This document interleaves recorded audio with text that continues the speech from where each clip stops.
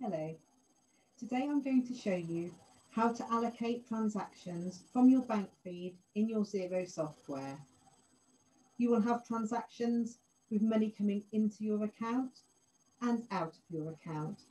And today what I'm going to show you for the money in is how to allocate that to a sales invoice that you've already entered in the software, as well as how to allocate directly to the categories. For the money going out, I'm going to show you how to allocate this payment to a purchase invoice that you've already entered within the software, and again, how to categorize it direct to the accounts. I'll also show you how to deal with transfers between different bank accounts. So into the Xero dashboard. Firstly, we're going to decide which bank account we're going to work on, and we're going to be working on the business bank account. So click here. Well, it tells you there's 29 items waiting to be reconciled. So let's start with the monies in. So here you can see Xero has already highlighted that it thinks that this money in belongs to this invoice already entered in the software. I'm just going to click find a match just to show you how you would search if the invoice isn't straight away matched.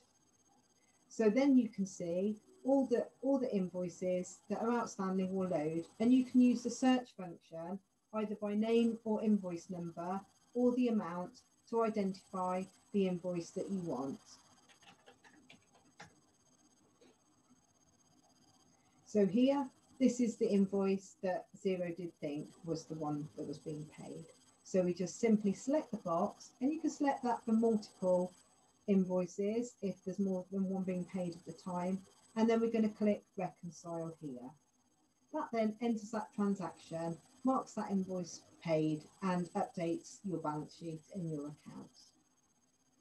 So let's look at money coming in that isn't relating to a sales invoice and just needs categorizing directly within the accounts. Let's say here this transaction of £2,000. Let's imagine that is some payment in advance.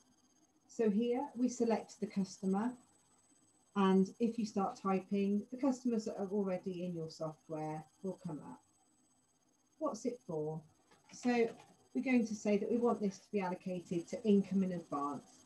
It's really important when you allocate transactions directly to the categories that you understand and make sure that you're allocating to the right type of category. So for example, in this scenario, money in is going to an income code. So we're going to click that, and let's say that there's no VAT on that in the event that you're VAT registered. So if we just simply select OK, that transaction has now been moved across into the accounts. So you'll see that if you have more than one page, you can navigate between them at the bottom. So let's look here at an invoice, purchase invoice payment. And again, Xero has identified correctly the invoice, but as before, you can see all of the invoices down here should you require. So we're just going to OK to allocate that payment to that purchase invoice and update that in our accounts. So here you can see Central City Parking. So we haven't entered an invoice for that, a purchase invoice. We're just going to allocate this directly. There's not actually a hard and fast rule as when you must enter a purchase invoice. That would simply be when you want to track the balance outstanding with the supplier. So let's put who we're paying the money to. What is the money being paid for? So this is going to be travel. Now, always when you're entering, even though you're categorizing directly, you should always have the paperwork in front of you, either the invoice or the receipt. And if you're VAT registered, you should be taking the VAT detail from there. So we're going to cross out of that, OK that, and that's going to put the money directly into that category in your accounts. So here, let's just imagine that this is a transfer. I can't show you this one fully, but if we select the transfer box, then you can see that you select the account that you're transferring to or from, and that will just enter the transaction directly into your account.